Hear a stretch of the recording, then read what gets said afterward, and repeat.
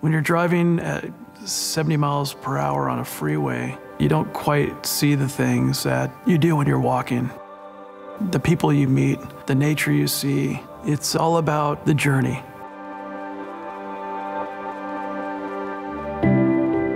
There have only been about 50 people that have done this California Missions Trail walking, start in San Diego and end up in Sonoma. I ended up doing it over about a 2-year period, and it took me 800 miles, 45 days. I was really underprepared. I had blisters, I lost toenails, I ran out of water a few times out there in the middle of nowhere. However, with time and the nights helping me along the way, I was able to overcome a lot of those challenges. My appreciation deepened for St. Junipero Serra because I was hired at Junipero Serra High School.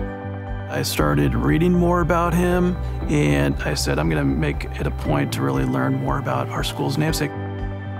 St. Junipero Serra was from Majorca, Spain, an 18th century Catholic priest. He founded 9 missions under his leadership in what is now the state of California, and after his death, 21 would be founded. A pilgrimage is when a person goes beyond the mundane, the everyday, and does something in order to deepen their religious faith. The opportunity arose for me to go and start the journey. And once I put my mind on something, I'm going to do it.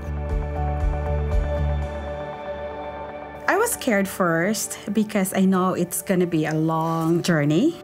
Initially, I was hesitant, but knowing that that is his passion, I eventually supported him. I knew right from the start that he would persevere and finish the mission walk. His mission was to share what Junipero Serra did for California. He put his energy for something he believed in. And I think he raised the awareness level within the Catholic community about what Father Serra, what St. Serra is all about and what he did.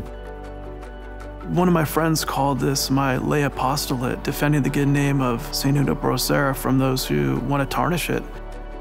We owe it to the next generation to tell it properly and honestly so we can continue on as a culture and a faith group in the United States with our chins held high. St. Junipero Serra was very single-minded in the sense of God put me here to share the gospel, and nothing was going to get in his way to achieve that. Towards the end, I thought it'd be a really good idea to do something, and I started a GoFundMe for Mission San Antonio de Padua, which is in Central California. It's probably the most authentic California mission. I did accumulate about $2,000+ from friends, family, fellow Knights. I think the whole fact that he was walking on behalf of a cause, that's what parts of the Knights of Columbus is all about, and I think he exemplified that. I think I've been a member 8 or 10 years now. I just needed that extra way to live out my faith. This is a group that I can connect with and can uplift my faith. The Knights are called to preserve the faith in our Catholic heritage. We are a pilgrim people, and the Knights really get that. I think I'm better for it in the end, doing this 800-mile walk.